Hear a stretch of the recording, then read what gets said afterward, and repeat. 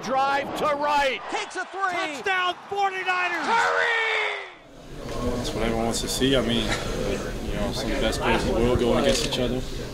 Steph made a great move, got by him and finished, and that's what he does. So, you know, even when you're on the floor, you can't spectate. You got to get involved. You know, it's easy to when those two are going at it. But yeah, it was a great play by Steph. Cleveland.